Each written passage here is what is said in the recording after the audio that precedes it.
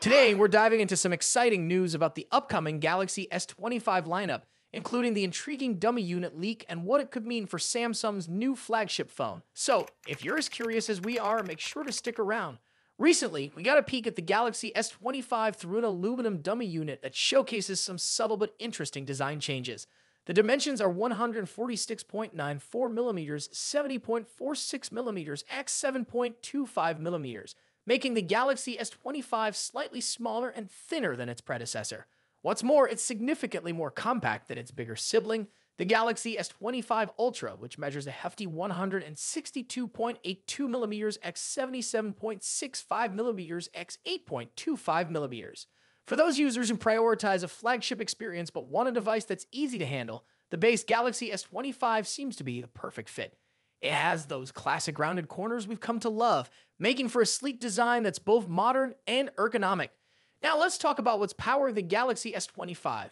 Traditionally, Samsung has equipped the Galaxy S series with different processors based on the region. In the US, China, and Canada, we expect to see Qualcomm's latest Snapdragon application processors, while other markets often get the Exynos variants. However, there's a twist.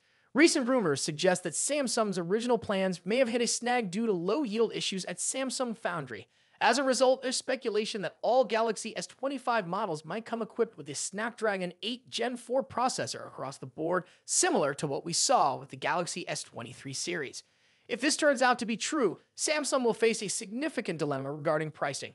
The Snapdragon 8 Gen 4 is expected to have a price tag that's approximately 20% higher than its predecessor, which could push the cost to around $240 per unit.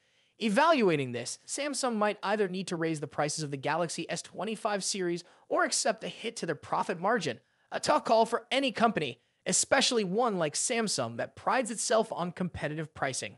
But there's also another player in the field.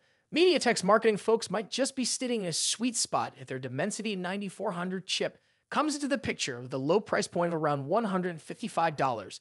The Dimensity processors have shown strong performance and could potentially pique Samsung's interest, especially if pricing becomes a sticking point. It's worth mentioning that there have been whispers of a partnership between Samsung and MediaTek in the past. Although a previous collaboration was scrubbed due to supply issues, the powerful specs of the Dimensity 9400, boasting 30 billion transistors, could change the narrative this time. Imagine if Samsung finally decides to partner with MediaTek and offers competitive pricing alongside impeccable performance. This could shake up the entire flagship market landscape. It's a fascinating scenario to consider. So, what do you think? Will Samsung stick to Qualcomm for the S25 series, or will we see a surprise partnership with MediaTek? And how might that affect pricing? We're eager to hear your thoughts in the comments below. Don't forget to like and subscribe for all the latest updates on the Galaxy S25 and more tech news. Thanks for watching. We'll see you in the next one. Stay tech savvy.